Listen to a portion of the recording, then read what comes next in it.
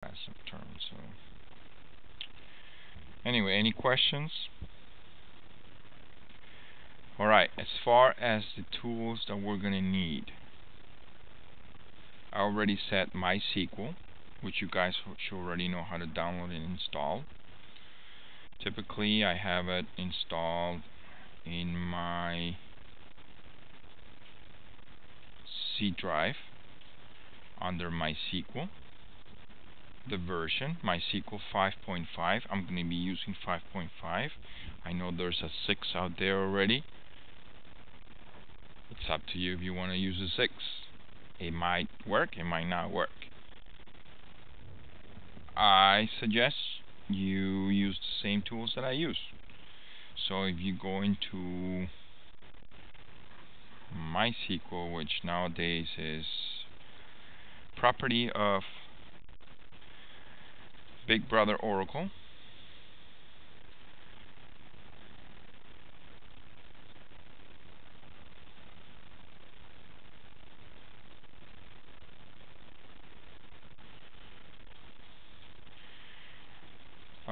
download the MySQL community server. That's the free stuff, right?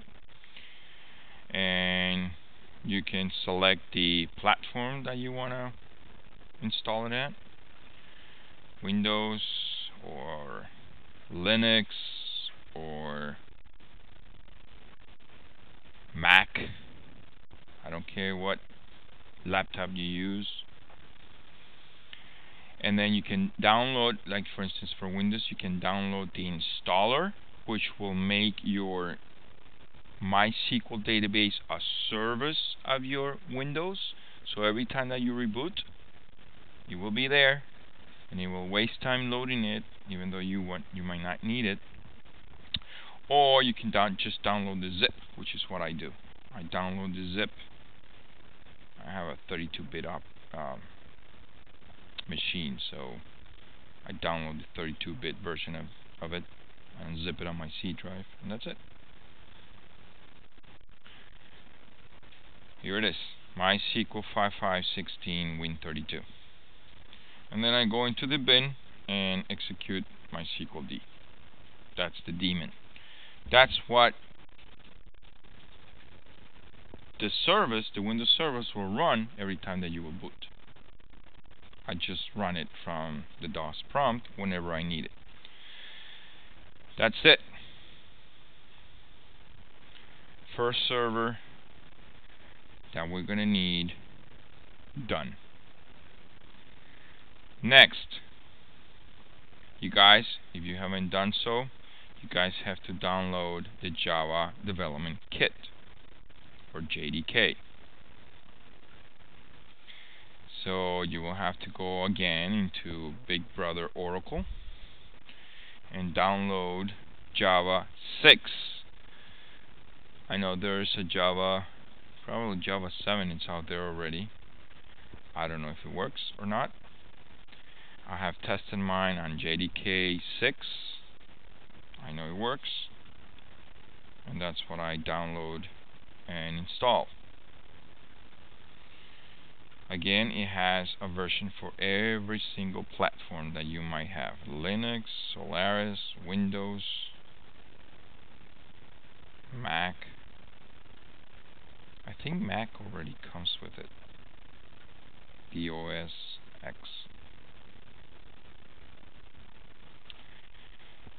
Anyway, for Windows, you have the 64-bit or the 32-bit. That's what I download.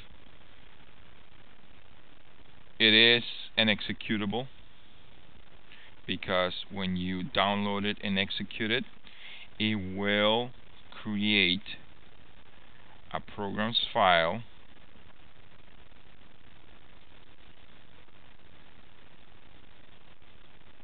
Java,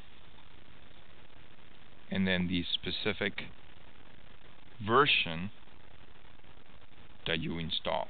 Like in my case, I downloaded the JDK 1.6 revision 27. So it will create this JDK 16027 folder inside Program Files Java. When you open it, you will see that it has a bin directory, and that's the one that we're interested in, because that's the one that has the compiler. It has the interpreter, it has a bunch of stuff. I mean, not the interpreter, the virtual machine. It has the packager, it has some server tools. It has a whole bunch of tools that you will not find in the regular Java Standard Edition, or also called the JRE, the runtime,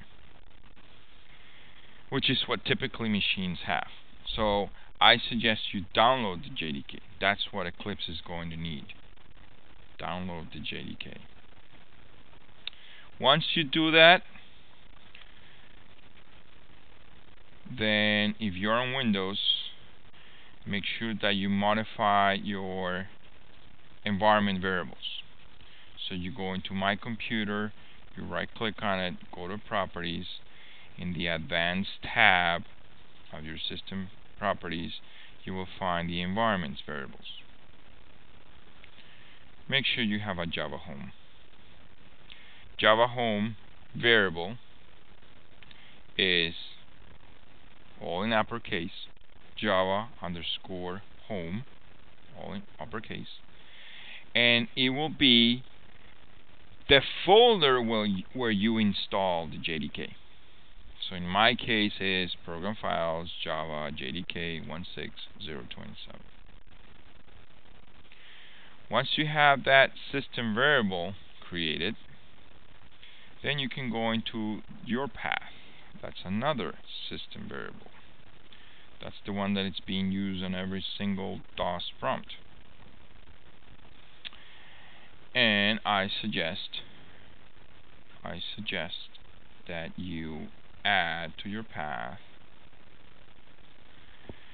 your Java Home. So you have to enclose it between %, %Java _ home, %. This is all Windows instructions. Of course, in Linux it will be something similar in the path. And then add the /bin. That's the folder where I just show you. It has all those utility tools. Okay? Semicolon. That's what separates every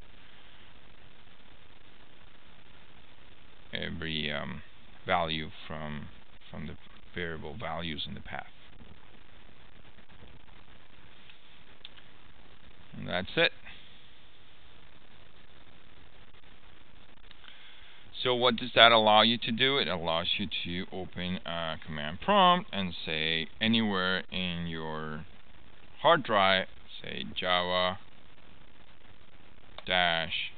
-version, and there it is. I have Java version 16027, Standard Edition runtime environment,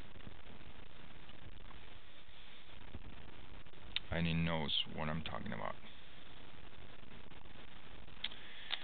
Next, I need you to download, once you have done the JDK, I need you to download Eclipse, if you haven't done so already. Every 4-6 months there's a new version of Eclipse. I have downloaded, let me see, I have downloaded so many different versions. Oh, I seem to have the latest ones.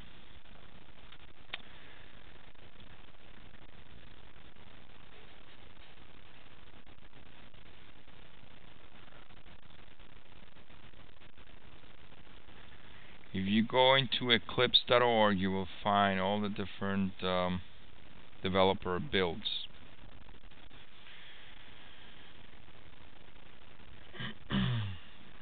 Now, like I said, every 6 months they go through different versions. So right now, I believe they're into the Indigo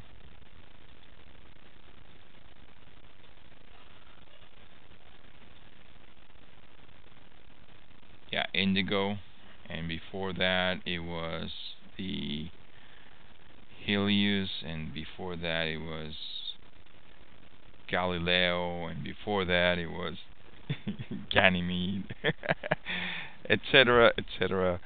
So if you download Helios, I'm sorry, not Helios, Indigo. I believe that's the version that I have. Yeah, Indigo. Okay. IDE for Java EE developers, that's good.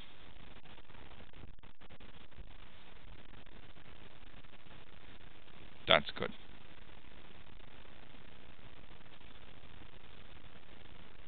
Okay.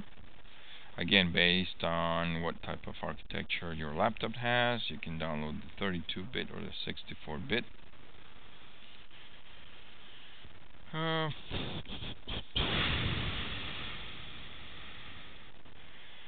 And it's typically a zip file that you unzip, and I have always unzipped mine on my C drive. And since I have so many different versions of Eclipse, I have Eclipse for PHP, I have Eclipse for web and JavaScript, I have Eclipse for Java, and I keep them separate, because if you put one Eclipse everything, it's going to be a bloated, huge tool. So what I do is I put Eclipse-Java for my Java. I mean, that's what I call the unzipped folder, in other words. All the unzips will be called Eclipse. When you unzip them, no matter what version you download, it will be called Eclipse. So I just rename it Eclipse-Java for Java, Eclipse-JavaScript for HTML and JavaScript, Eclipse-PHP for PHP developers, etc. So this is it. You will get this Eclipse executable, which is your Eclipse. Okay, that's what you will run. When you run it the first time, it will ask you what's your workspace. And the workspace that I'm going to be working off of, it's going to be C:\rapid Java. Rapid Java is the folder that will get created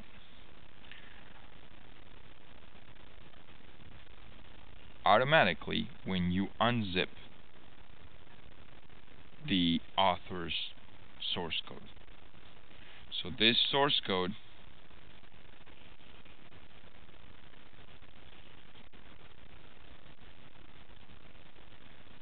that it's available under my course content, this very first source code, textbook source code.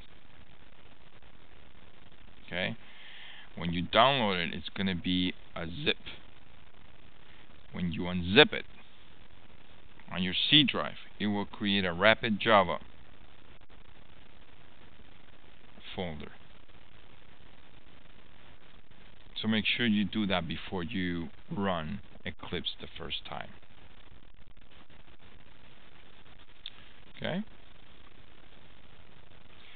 Any questions so far?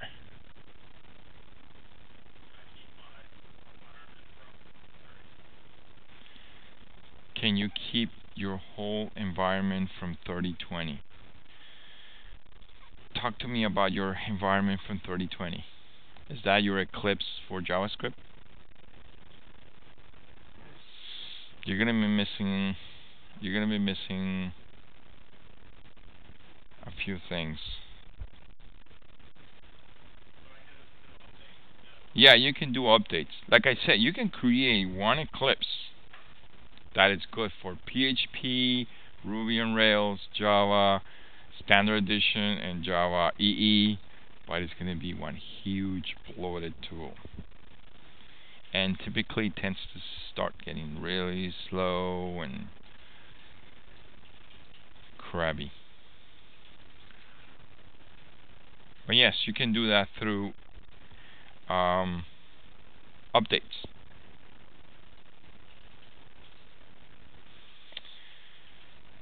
Once you download and set up MySQL, the JDK, the author source code, and Eclipse, and you open it the first time and create your workspace, you're going to need to install new software in Eclipse.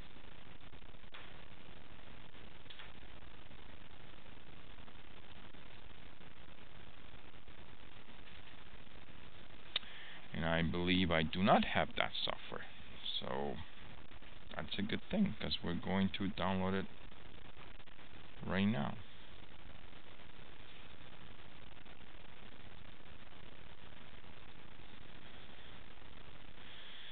So what we're going to download is going to be the Spring framework.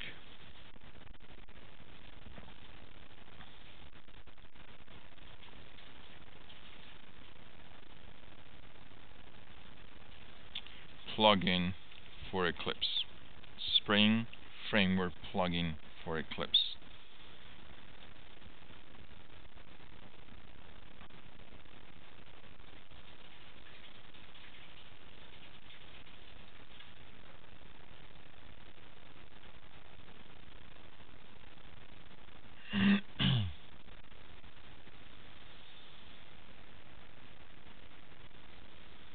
Ew.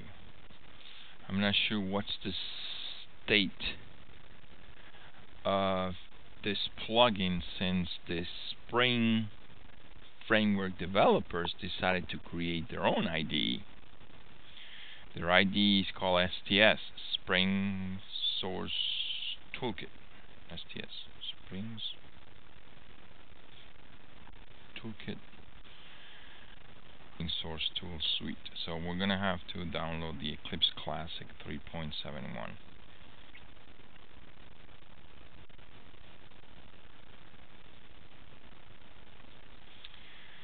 So I'm going to download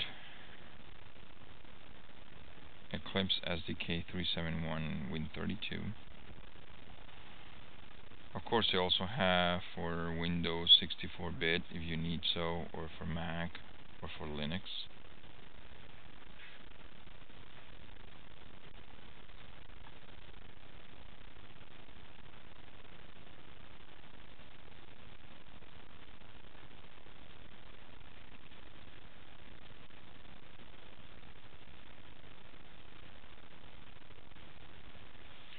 Yep, here it is. It has all the droppings and all the features that we're going to need.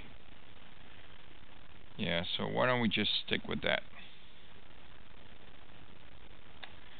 So forget about what I said about the Eclipse the Eclipse EE version. Just go to springsource.com, products, Eclipse-downloads, and you will find the Eclipse Indigo package downloads, the Eclipse Classic 371. And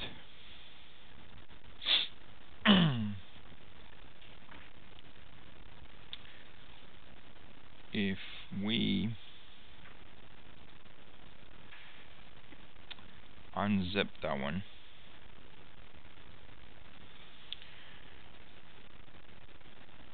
okay, so I just unzipped it.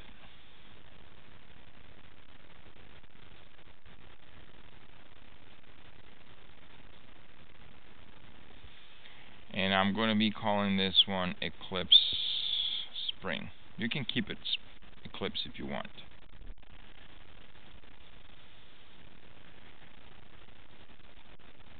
That's the beauty of it. When you can have so many different versions of it, you can just download it, unzip it, call it whatever you want. And so we're going right through the process that I hope you guys will go through and complete by next week. Okay? That is, I downloaded Eclipse, unzipped it, put it in my C drive, call it Eclipse Spring, and I'm about to run it for the first time.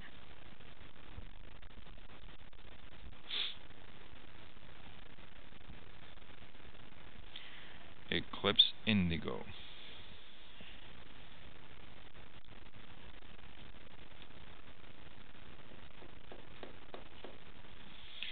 is where I ask you select a workspace. So I'm just going to select C drive Rapid Java.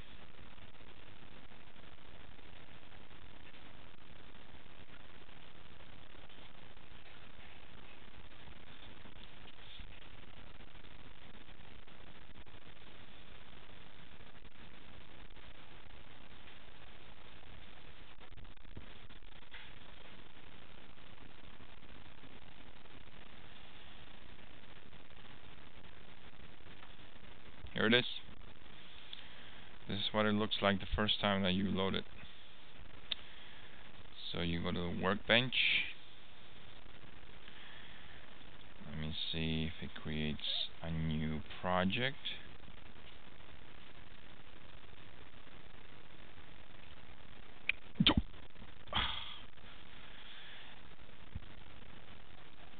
It doesn't have Spring.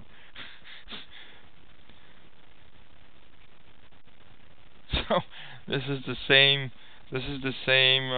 Eclipse that it's available on eclipse.org, I guess. It doesn't know how to do a Spring project. I'm sorry? The classic one, right?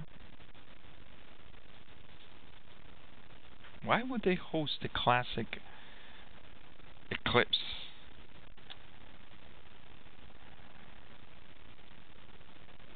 Okay, so we're gonna install new software.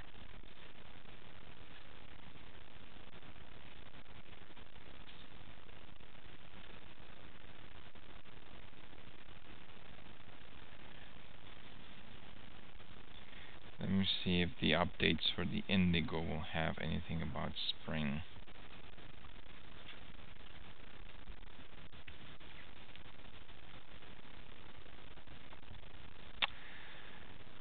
Nope.